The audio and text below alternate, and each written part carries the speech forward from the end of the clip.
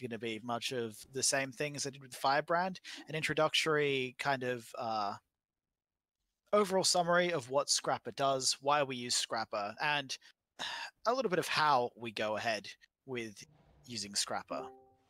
So, Scrapper is the second of our two mainstay healers, the first being Firebrand, which I addressed maybe last week or in a completely different video. This is the second of them. We need one of them in every single party, in every single squad we run. This is, of course, the Scrapper. The Scrapper is a high utility support that does a little bit of everything, but primarily it does two things really well, which is healing and cleanse.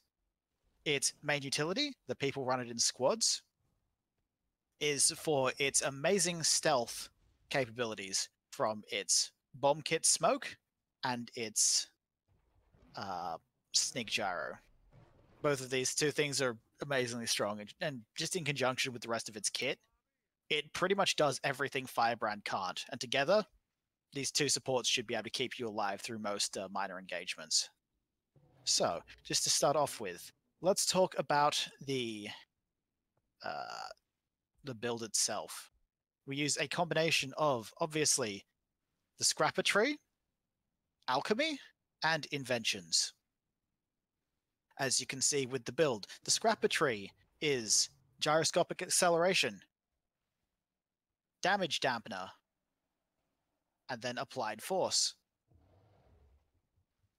The the alchemy tree is health insurance, comeback cure, and purity of purpose. And intervention is overshield, soothing detonation, and medical dispersion field.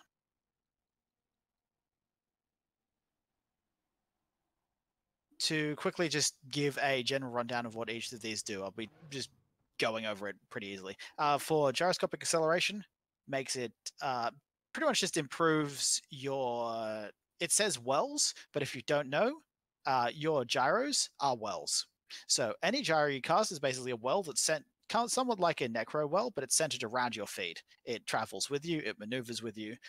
These are the main way you mitigate damage, cleanse, and stealth. So obviously, gyroscopic acceleration buffs literally your main abilities.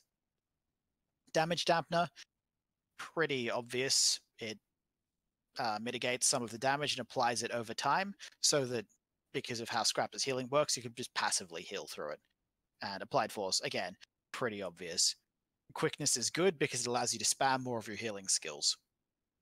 You can utilize other things like adaptive armor or kinetic stabilizers, but honestly, the 1-1-1 on medkit, which we'll address later with quickness, pretty strong.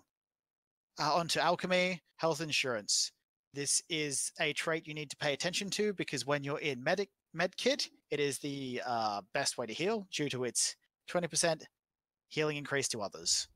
It also, you get healed for more in medkit. So if you're getting spiked down, try to be in medkit, might save you. If you need to heal people like in a pinch, be in medkit, it's going to do more. Comeback cure, obviously, you remove a lot of conditions, giving everyone regeneration, pretty useful. And the main thing that makes support Scrapper, purity of purpose. Purity of purpose is a trait that whenever you remove a condition from an ally, instead of removing it, you convert it into a boon. You remove so many conditions during combat, the amount of boons you can generate is quite frankly absurd. If the enemy does not have enough strips to keep up with you, you can run over them quite easily. This is the thing that makes Scrapper what it is. If it didn't exist, Scrapper would probably have fallen along by the wayside. And the entirety of its potential revolves around how well you can cleanse through a bomb, because you could potentially mitigate the entire bomb and turn it all into boons, especially if it is a heavy Condi damage based comp. Going up above, Overshield makes sense. Read it, gives you protection, pretty decent, keeps you alive. Soothing Detonation, again, there's a lot of combo blasts that can be utilized. Extra healing is good. And Medical Dispersion Field, this is what you'll probably be sneaking a lot of extra healing out of, as you can read it. Any healing done to yourself is given, 50% of that is given to your allies. Again, all of this pretty much just means you're constantly healing, you're constantly cleansing. People around you shouldn't die if you're being a good scrapper. Now, we run entirely minstrels with the scrapper build. From armor to trinkets to hammer, everything minstrels. On the weapon, we run 2 hammers. That might sound weird, but the purpose is so that you have 1 hammer with a superior sigil of benevolence and 1 of transference, and the other hammer with a sigil of transference and a sigil of renewal. Once you have stacked your sigil of life, make sure your sigil of renewal is out, because as you transfer through kits, the sigil of renewal procs, which heals allies around you, and you still get the benefits of a stacking sigil. Pretty easy, pretty simple, pretty straightforward. As you can see with the build, talking about the things we run obviously hammer, and we run the following utilities, starting off with medkit, then Bulwark and Purge Gyro, Elixir Gun, and finally Sneak Gyro. Any of these can be in the order you wish, that's just how I happen to have them set on my bar. And obviously, hammer gives you the hammer skills, but we'll address those later. We're going into medkit first.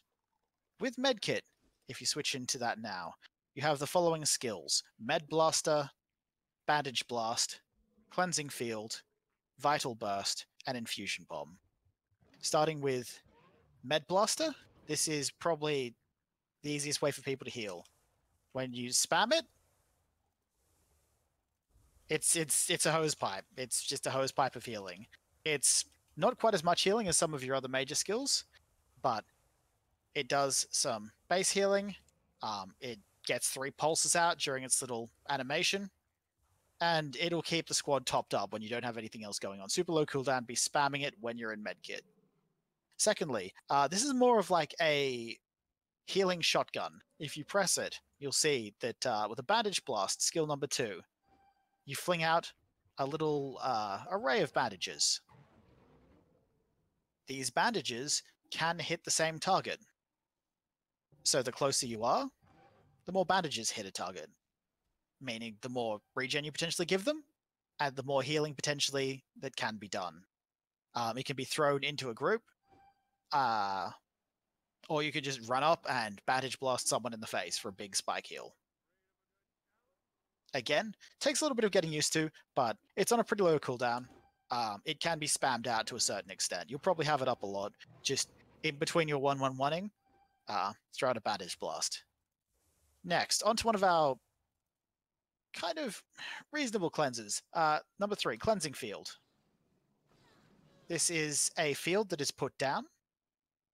It lasts for 3 seconds, pulses a couple of times, and it will be removing 1 condition per target per pulse.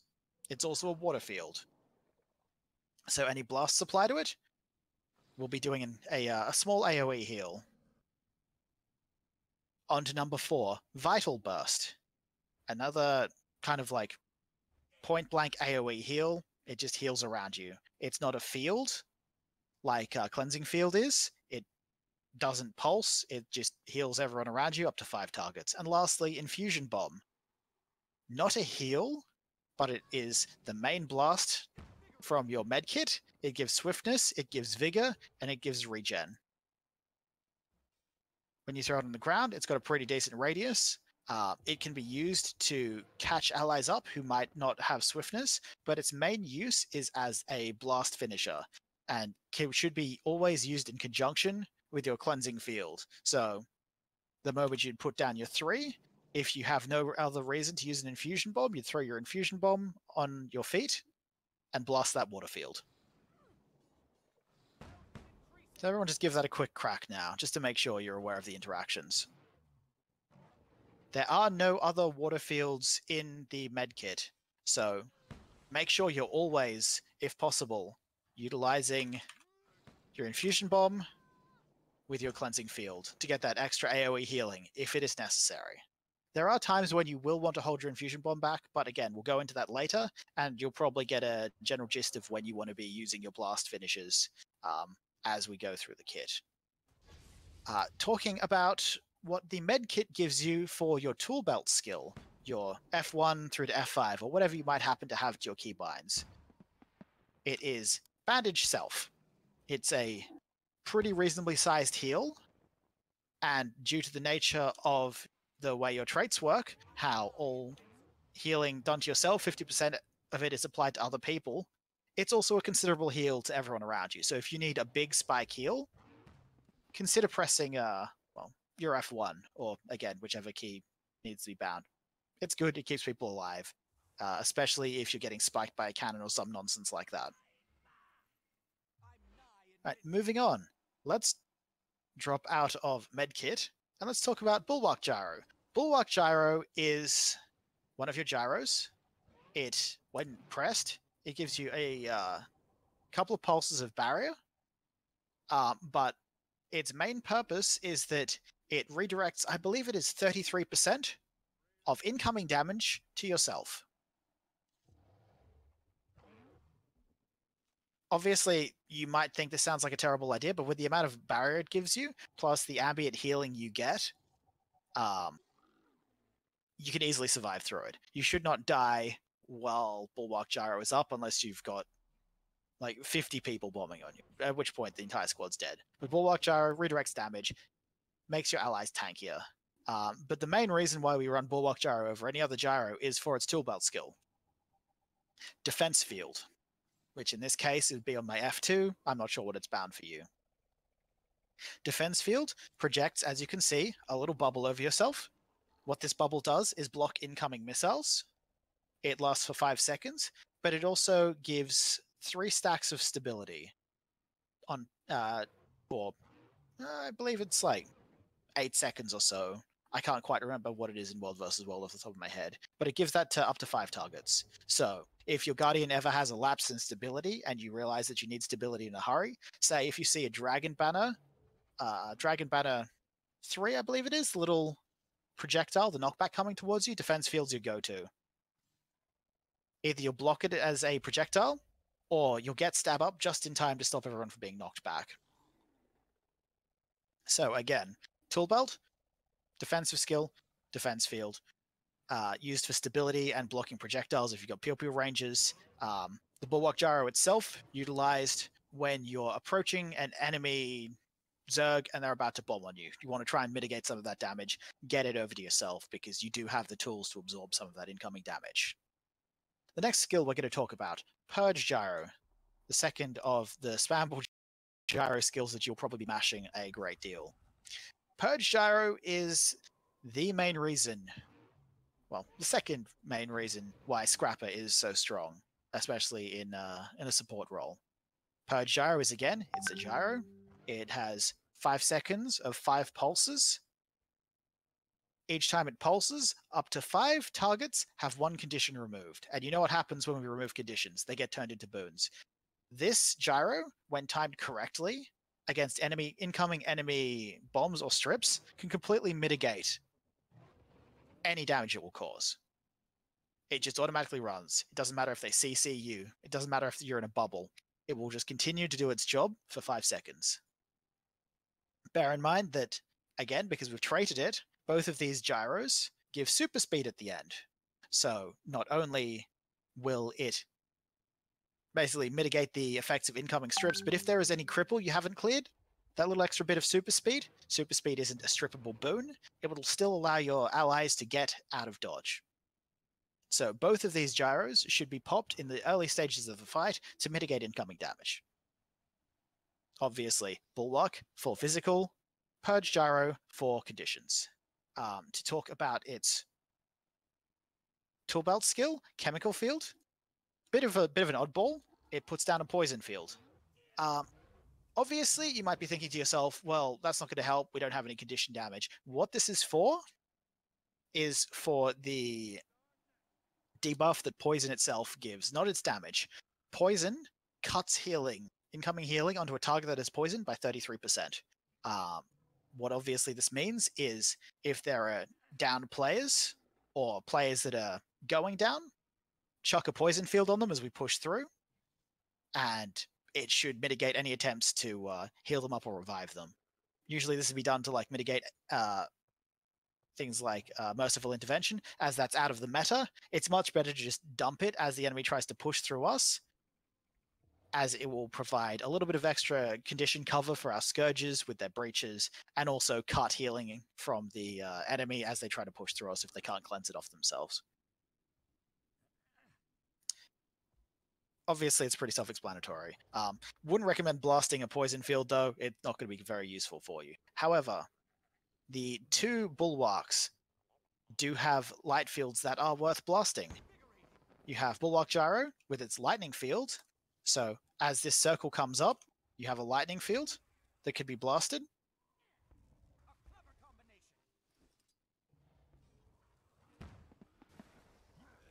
Specifically in conjunction with the trait Speed of Synergy.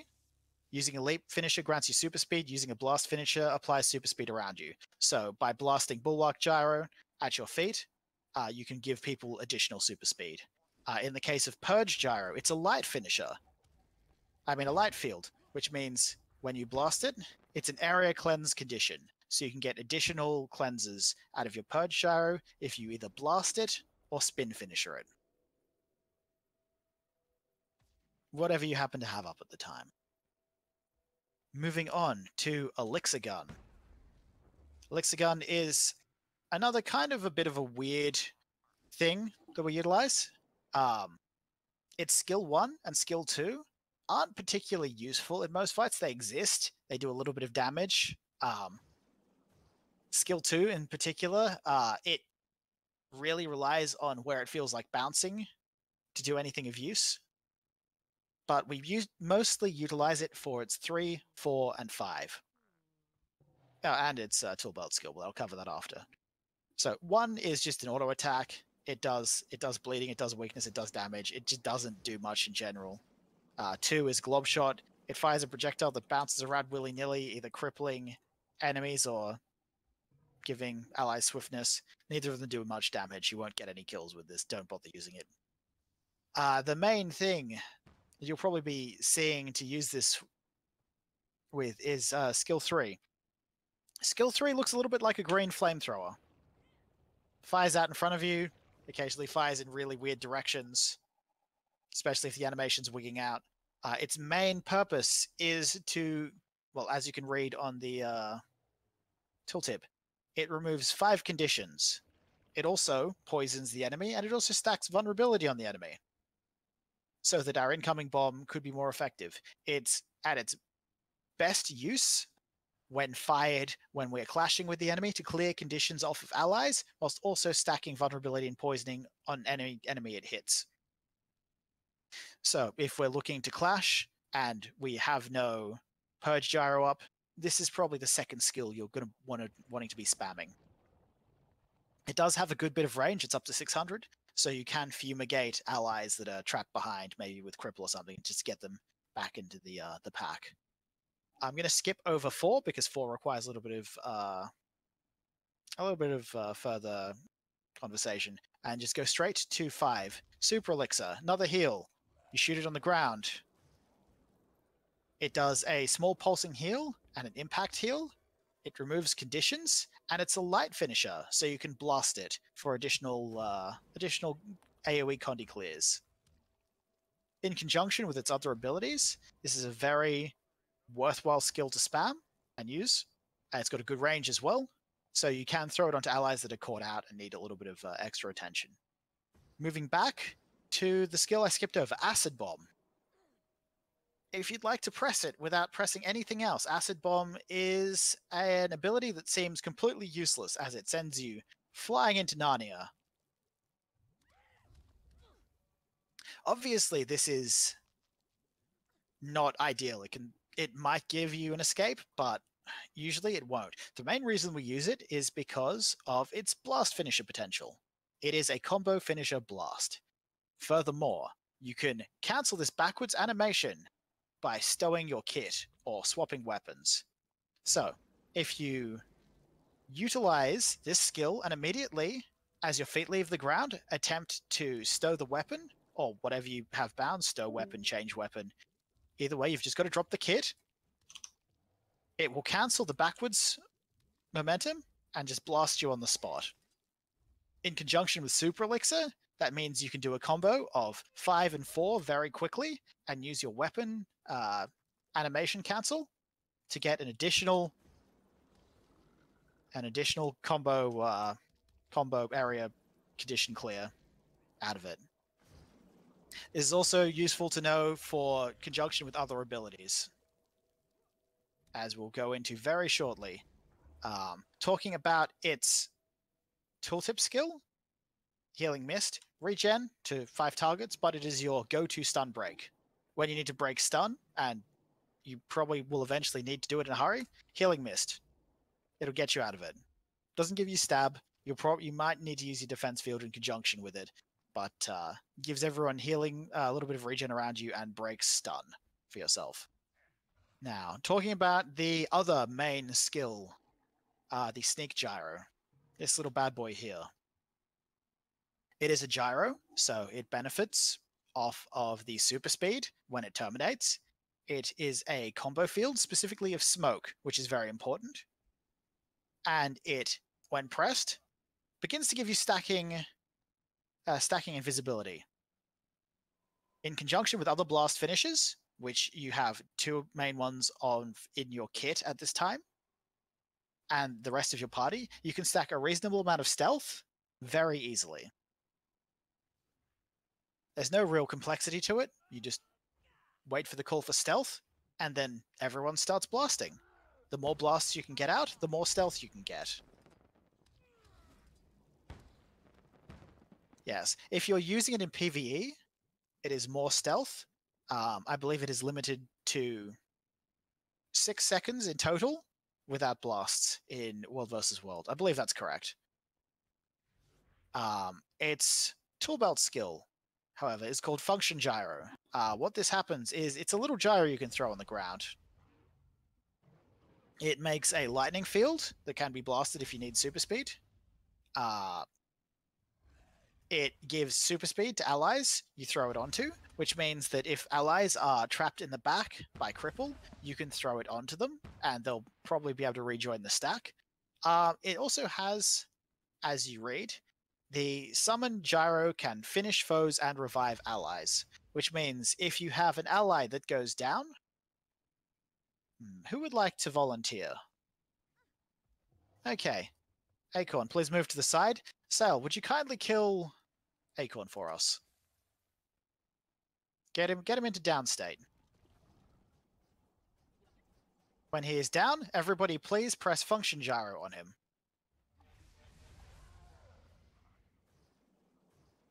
The little gyro goes away the moment he has been revived, but it does revive him. It's not as ideal as maybe hand resing, as the gyro has, I believe, roughly, I think it's 12k health with no armor. It can die very easily. But furthermore, if we'd all like to target Barry now. Barry, could you please come back here? Friends, please kill Barry. And then when he is on the ground, I would like you to finish him with Function Gyro. Please stop trying to live. Oh, the joys of watching support classes try to kill something. Now, please finish him with Function Gyro. You can see they channel their little stomp and spike. You can target up to 3 enemies or 3 allies with this ability. It's a small radius, so you can't always get the maximum amount of value out of it, but it does go up and over walls. So if you down an enemy on top of a wall, you might be able to fling it up there and just touch him with the tip of the AoE, and it will attempt to spike them. Yes, the more people you revive or stomp as well increases the cooldown. Overall, though, most utility you're going to get out of it is as a long-range application of super speed if people get picked from the group and they need to be getting back in. As it doesn't really have its own stab, it doesn't really survive that long. it can be knocked away from people if they've got their brains turned on, and they usually do. Now, that's pretty much the rundown of what it does. Every button in the kit is pretty self-explanatory if you read the tooltips. It's not a complicated class, regardless of what people tell you. The complicated part about this class mostly comes from the decision-making of knowing when to press each button. You can't spam stuff out, necessarily. You need to hold things back and use them at the right time.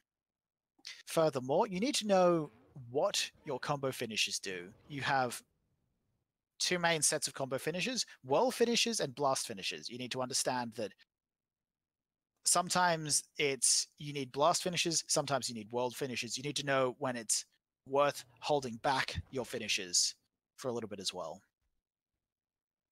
And this is why, when it comes time for sneak gyro use, the scrapper is responsible for 2 of the blasts of a stealth rotation. Specifically, the 2 blasts you must be using and know how to use very well are Infusion Bomb from your medkit and Elixir Gun Acid Bomb. Specifically, you need to be able to blast whilst animation cancelling and not going into Narnia. Because while you are blasting stealth, if you allow the animation to carry out, it will take you and your stealth gyro away from the squad, guaranteeing that your party has the least stealth and could reveal the entire squad. So, if you'd all like to stack with me very quickly, I can see some of you are a little bit excited and already doing the stealth rotations.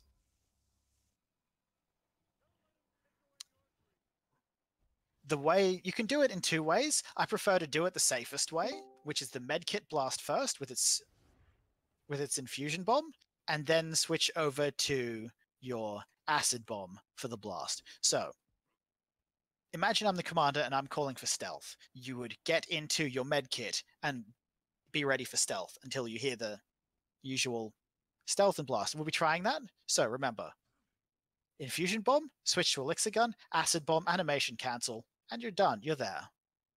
So stealth in 3, 2, 1. Deploy sneak gyro. Throw your infusion bomb, switch to your elixir gun, and then animation cancel the acid bomb blast. If everything goes to plan, should have roughly 10 to 12 seconds depending on how efficient you are doing it. This, of course, relies on the Guardian to blast and the Revenant to blast. Hopefully they do it. Sometimes they don't have it. Obviously, this is the main way we blast stealth in combat. You'll mostly hear me refer to it as the combat blast. There is another method of blasting stealth, which I will be covering now, if everyone would like to go back to where they were in that nice, neat little line. This requires a little bit of finagling, and it's kind of a bit of a pain in the ass if you are not familiar with how to do it. Usually what we do is we will swap out our Bulwark Gyro for Bomb Kit. Now there is one reason why we do this. For its toolbelt skill, Big Old Bomb, which is a blast finisher. It's got a long fuse time, and if you go into Bomb Kit properly, it has a Smoke Bomb, which is a smoke field. Of course, if we blast a smoke field, we get stealth.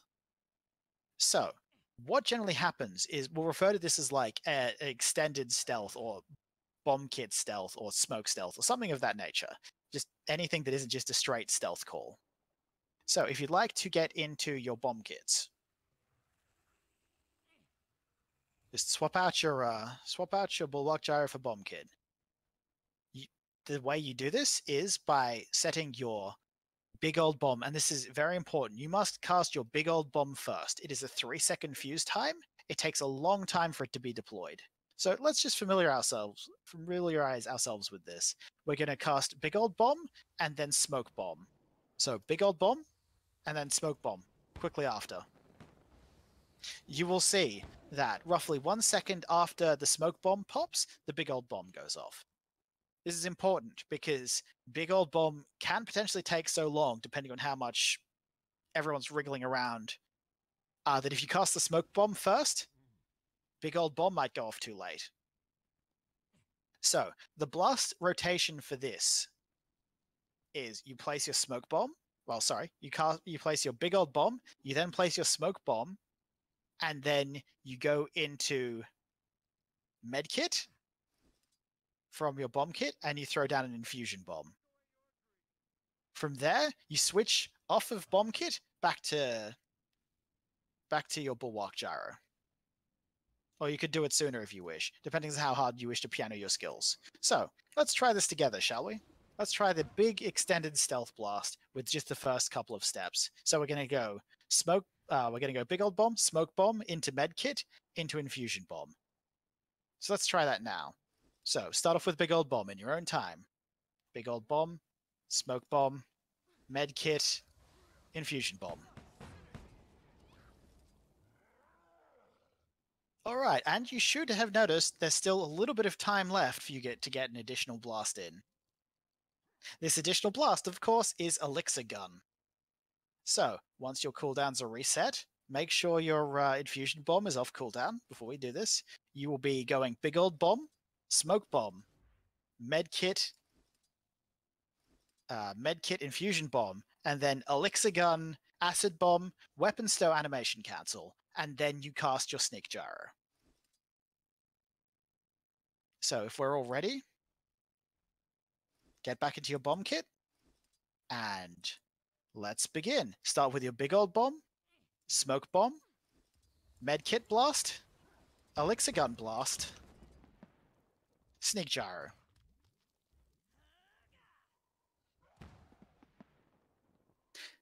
In conjunction with other blasts, you can achieve 20-25 seconds worth of stealth. Obviously, this is super powerful, as you can stealth well beyond the range of what most groups would expect you to be able to do.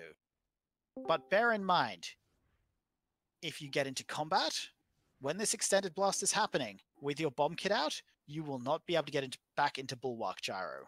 So, for this reason alone, this is the main reason why we utilize switching out the Bulwark Gyro, because it is the only thing you can do without. If you switched out your Cleanse Gyro or your medkit, not your medkit, your Elixir Gun for whatever insane reason, and somebody got you into combat, you're probably doomed.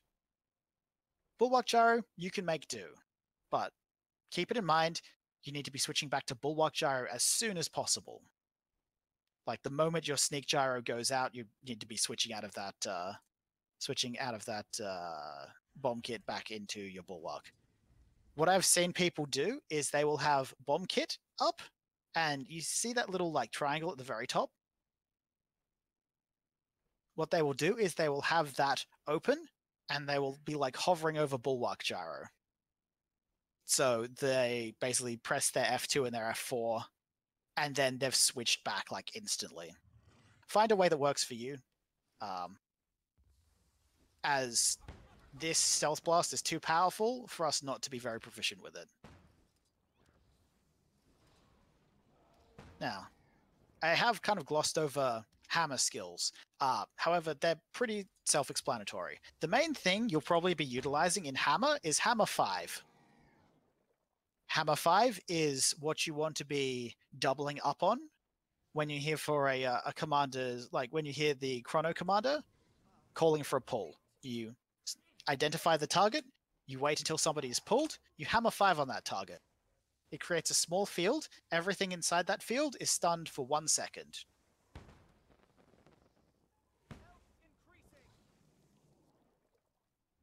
Furthermore, your hammer 4 is a shock shield. When you hit enemy targets with it, gives you a bit of barrier. It's also a forward-facing block. So if you're getting peeled face towards ranger, cast shock shield. It could save your life. Rocket charge. Your skill 3. It's 3 leap finishes in a row, and it takes you towards your enemy. I would hesitate utilizing this while you're in the stack, especially while you're pushing, as it could invariably take you away and take you on an adventure. You can cancel this, however, with the weapon stow trick. So bear in mind, if you have trouble canceling it, just get into your med kit, swap back out, stow it, it'll save you.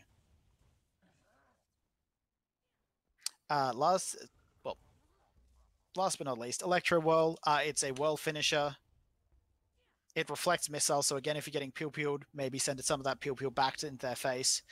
Specifically, it's a whirl, so if you have other things like light fields down from, say, your gyros, you can whirl finisher for cleansing bolts, which heal allies. I mean, not heal allies, cleanse allies. If it was in a water field, it'd heal allies.